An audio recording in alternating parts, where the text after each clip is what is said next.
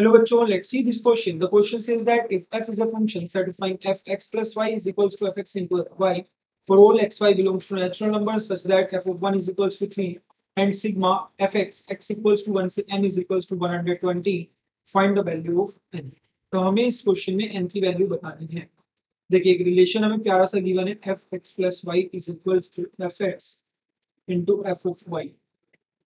तो अगर हम एफ ऑफ 2 लिखना चाहते हैं इसे हम एफ ऑफ 1 प्लस 1 लिख सकते हैं. इसको हम F of 1 into F of 1 लिख सकते हैं अगर हम इस रिलेशन का यूज कर ले. तो ये बन जाएगा एफ ऑफ 1 कितना है 3, तो 3 इंटू 3, तो एफ ऑफ 2 कितना आ गया हमारा 9. ये बन गया. अगर हम एफ ऑफ 3 निकालना चाहें तो ये बन जाएगा F of 2 plus 1. Same equation 1 को यूज करेंगे तो ये बन जाएगा F of 2 into F of 1.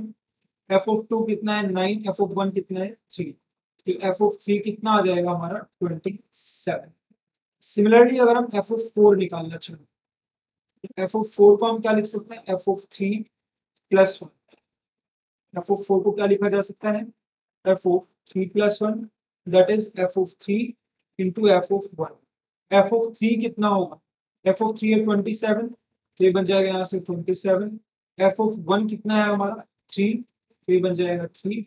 F of 4 कितना आ जाएगा हमारा 81. तो अब हमें ये चीज समझ में आ गई कि एफ ऑफ 1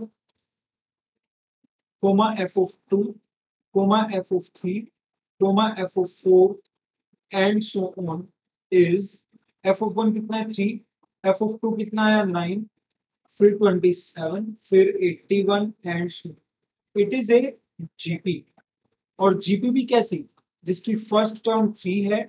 कॉमन रेशियो अगर हम देखें 27 को 9 से डिवाइड कर देंगे तो बन जाएगा 3. कॉमन रेशियो भी 3 है. तो जो sigma F x x equals to 1 से n तक है that is F of 1 plus F of 2 plus F of 3 and so on up to कहां तक एफ n तक. ये हमें कितना गिवन है 120. f1 कितना होगा 3 plus 9 plus 27 up to n terms तक, क्योंकि 1 से लेकर n तक जा रहा है. ये तो जीपी है जिसकी फर्स्ट टर्म 3 है, कॉमन रेशियो भी 3 है.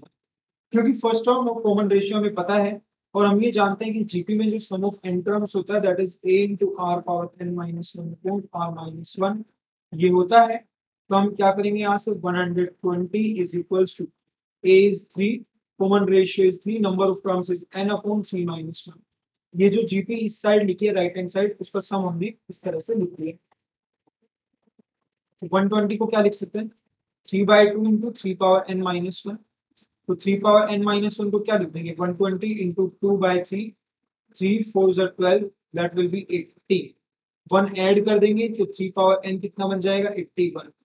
तो 3 power n is equals to 81 को हम क्या लिख सकते हैं 3 पावर 4.